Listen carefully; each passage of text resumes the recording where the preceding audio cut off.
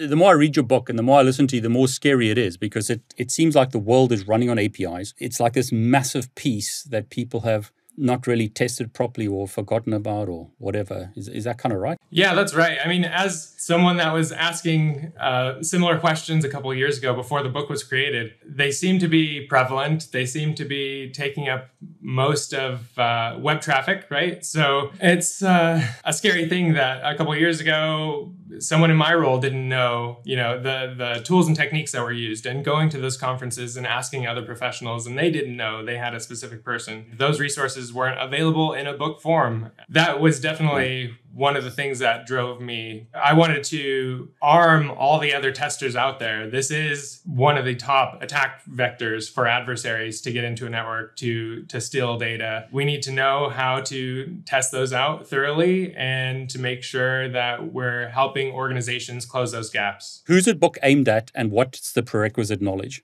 Hacking APIs is aimed at anyone that wants to get into penetration testing. And so I wrote it from the ground up. You can really go from zero to hero with this. If you wanted to have APIs be the first thing you ever hack, I wrote this book in a way that will help you through that. The prerequisite knowledge for it, very minimal. I have friends that are going through it. They're teachers and correctional officer, and they have no IT background at all.